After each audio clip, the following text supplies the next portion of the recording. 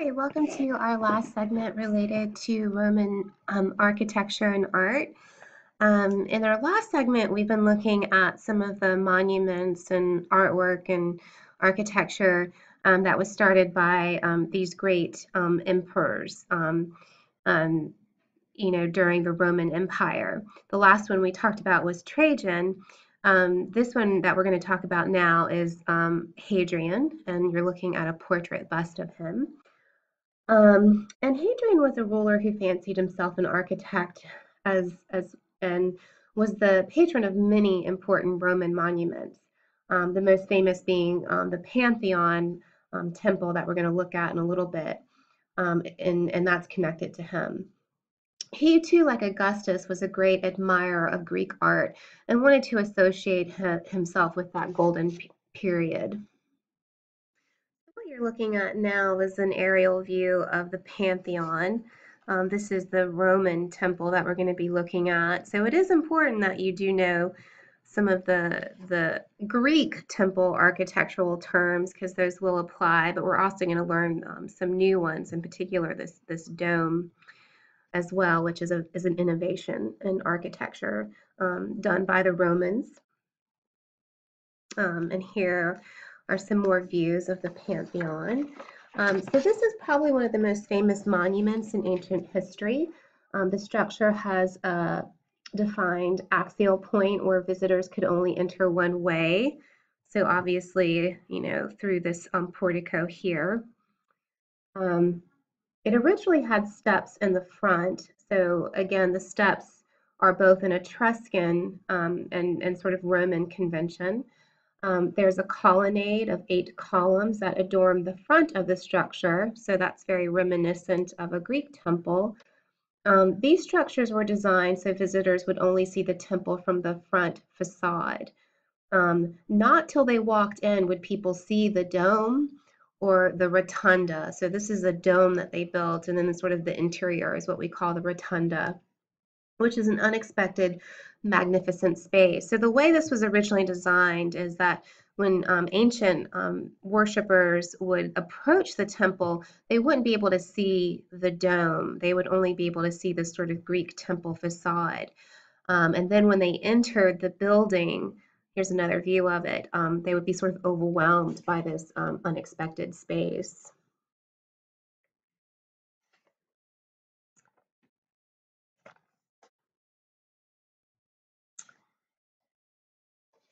So here's a diagram of the interior and the structure of the temple.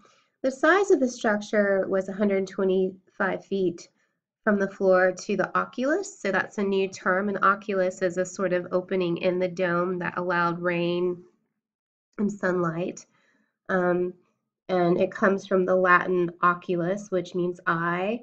And again, this denotes a circular opening in the center of a dome or in a wall. The original temple was commissioned by Marcus Agrippa during the reign of Augustus. So this was the site. And then it was rebuilt by the Emperor Hadrian about 126 AD and then dedicated to Agrippa. So one of the things too we talked about with sacred architecture is that often, the site, the location has some sort of sacred meaning, and so this does apply. The dome is 20 to 25 feet thick and was created using a mixture of mortar, lime, stones, tufa, and volcanic ash. The recipe for this mixture changed from heavy to light as the height of the dome increased towards the apex or oculus. So here it was, the mixture would be heavier and then it would be sort of a lighter mixture as it approached the oculus. Builders made the mixture lighter by adding pumice and empty clay amphora or pots. The use of coffers, and these are these sort of sunken in spaces that you see here, and they look like decorative panels, also help lessen the dome's weight without weakening the structure and providing a handsome pattern of squares with a square within a vast circle. So this was quite an innovation. And again, this would not have been possible without this sort of invention of concrete that we talked about earlier. You would not be able to make a dome or span that kind of space with just post and lintel.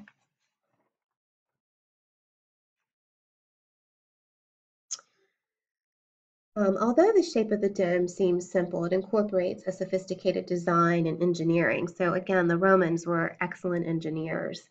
There's a marble veneer and 2 tiers of richly colored architectural detail that disguise the sort of concrete and sort of the internal brick arches and concrete structure that form the dome. So remember, whereas the Greeks would have made the entire, or would have tried to make the entire structure out of stone and marble, what the Romans do is that they use concrete and then they'll use like a veneer or a layer of marble outside of that concrete to make it look decorative and beautiful. And that's what they did with this dome. Again, I need you to know these terms. The portico is sort of the porch. That is um, a Greek architectural feature of a temple. The Greeks would have had an additional, probably temple or portico on the other side for balance. And then here we have this new architecture. So the rotunda is sort of the interior space. This is the drum. This is sort of the base of the dome. And then you have this sort of stepped dome. This is, I guess, this is sort of showing you the concrete and sort of the interior structure that's not visible. The coffered ceiling, and then the oculus. So those are some new architectural terms that you need to learn because they will pop up in other architectures from different time periods and historical groups. Here's another sort of diagram to give you a sense of how magnificent the space was. So this Renaissance drawing suggests each coffer once had a glistening bronze rosette at its center, enhancing the dome and the starry heavens. So let me see if I can sort of zoom in here. So again, when you entered this structure, and we'll actually look at some actual the interior real images, but again, it had this sort of concrete, it was made out of concrete, but then it was sort of covered with beautiful marble inlays and travertine and different colored marbles. Here in the ceiling, it was gilded with bronze, and it seemed to have sort of, and also this sort of blue um, coloring, and then there was a bronze rosette at the center, and it sort of resembled like a starry sky or the heavens. And again, that's what it was supposed to represent, this very heavenly, sacred space.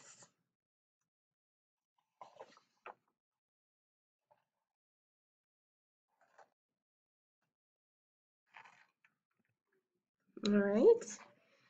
I know we're looking at a lot of diagrams.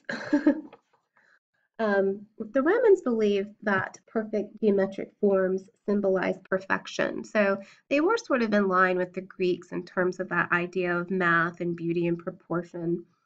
We see the integration of the square and circle throughout this structure. So that's an important theme that I need you guys to remember when you're talking about this structure.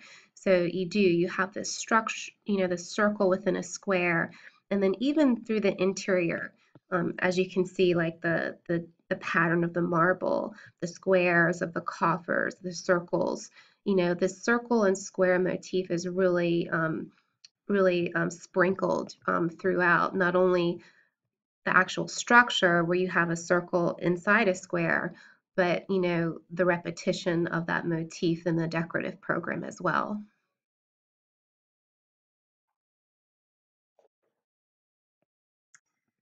Here is an actual view, I think.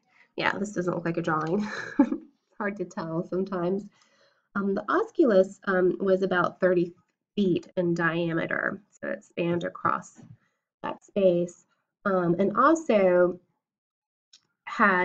was also useful because it helped remove weight from the dome. So, as in addition to being decorative and beautiful, it also functioned in terms of lightening the load of the dome This let in sunlight. It also let in rain.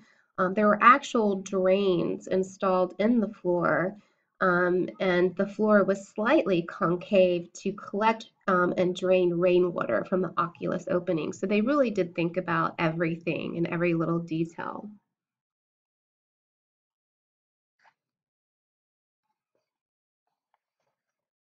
Again, here's another drawing. And what's beautiful about this osculus is that as the day progressed, the light from the dome moved across the interior and created beautiful cast shadows and reflections throughout the day.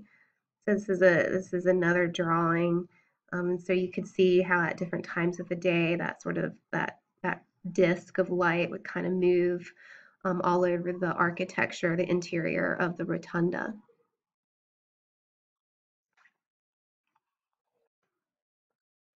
Here's another view.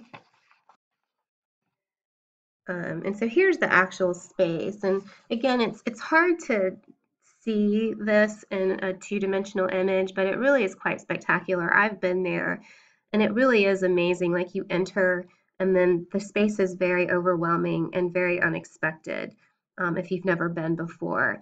And it was designed to be that way. And so the architects really wanted the feeling of you entering a sacred, heavenly, um, world beyond, our earthly, existence. And so they created this by, the space, the dome, the osculus, the obviously the lux, use of marble as a layer of decoration. But it's quite spectacular. So it really was meant to kind of give that feeling of being overwhelmed as the viewer entered the space. And that's one of the reasons, again, I want to point back to why the dome wasn't visible, essentially. So as a worshiper approached, they wouldn't see the dome the way it was set up with the stairs originally, and they would just enter through that sort of, typical Greek um, temple facade, and then they would be sort of overwhelmed with this unexpected round space.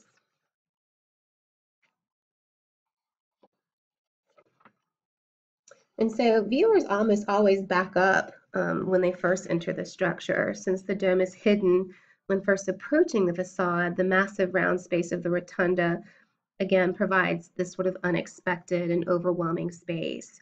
The beautiful architectural decorations as well as the lighting from the osculus also serve to make the space seem more unworldly and sacred, again, as if the viewer has stepped into a heavenly place.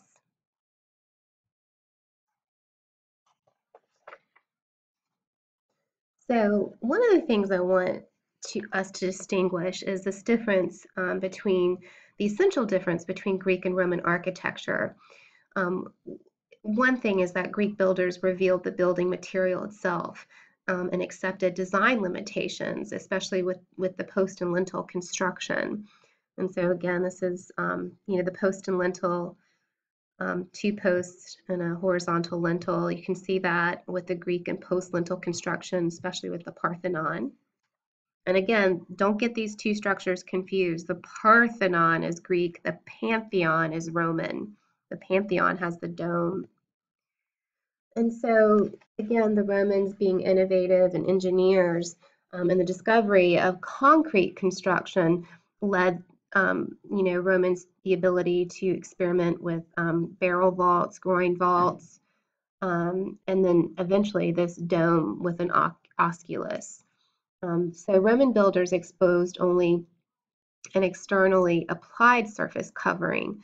The sophisticated structural underpinnings that allowed huge spaced molded by three-dimensional curves are set behind the decorative facade and hidden from view.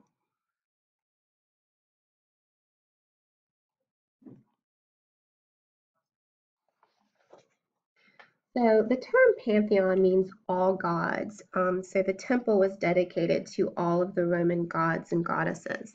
Now with the Parthenon, the Greek temple, it was dedicated to the goddess, the Greek goddess Athena.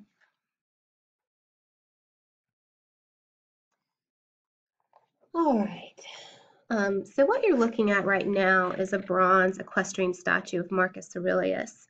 Um, he was one of the final great emperors during the sort of golden and hot period, or the high period in the Roman Empire. Um, Bronze equestrian statues became very commonplace for imperial portraits during the Roman Empire. Not many survive, however, because they were usually melted down during the Middle Ages as Christianity took a hold as the dominant religion. This particular statue was mistakenly thought to be the Emperor Constantine, who was the first Christian emperor during the late period of Rome for many centuries. This mistaken identity is probably what saved the statue from being destroyed. Later, the identity of a statue is attributed to one of the high emperors, Marcus Aurelius. Marcus Aurelius is portrayed riding the horse bareback. The horse and rider seem in sync. The proportions are strange. Notice how large the horse is, but Marcus Aurelius is even larger. His legs are hanging too low. These unrealistic proportions are designed to express the idea that Marcus Aurelius is larger than life and has total control of the horse. So the statue functioned as another form of political propaganda. As in Roman fashion, his facial features are individualized and specific, with a head of thick curly hair and a full beard, which was sort of the fashion. The beard was actually initiated by Hadrian, the emperor, who designed or helped design the Pantheon. I like to think of Hadrian as sort of the hipsters of the Roman emperors during the High Empire. Um, and the beard was actually supposed to represent or resemble traditional philosopher portraits from the Greek world. This is a recognizable portrait of Marcus Aurelius. He is portrayed barely holding on the reins of the horse, again signifying his control over the horse's will. Now, I'm showing this to you. It's not on your official list of 250 works, but we are going to be confronted with other this motif of an equestrian statue. And so this is one of the first ones, and I wanted to show it to you so we have it as a point to reference back to when we confront these other equestrian statues or portraits, as well as paintings. Here's another view of it. And another reason why I'm showing this to you is because it's Marcus Aurelius. It kind of screws everything up. Before there was a system in place where these emperors were groomed. They weren't necessarily leaving the empire to a blood relative or a blood heir because, a lot of times they weren't competent.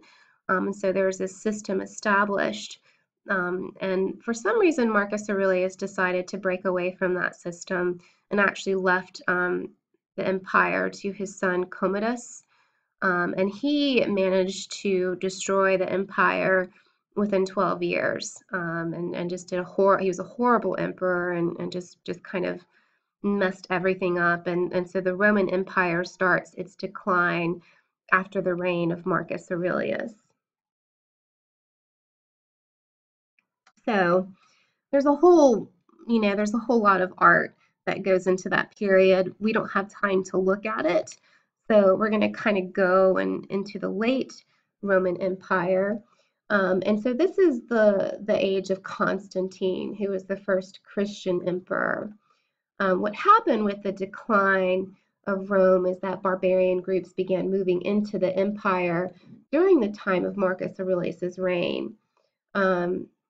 And now they sort of press the Roman frontiers and their borders with these barbarians. They actually began to settle within the boundaries, disrupting provincial governments.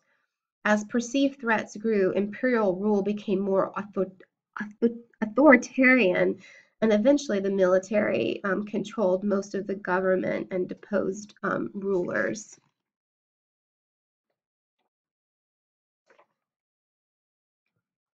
So actually, I'm going to stop here because I'm leaving out some stuff that I think is important that I need to kind of so this next piece makes sense to you guys. So I'm going to stop here. We have one more official piece to look at, but we have a few more pieces to look at before that. That'll help put that last piece into context and give you a little bit more information about the late empire. Okay, so this is not our last lecture, sorry, but this is next to last, so stay tuned.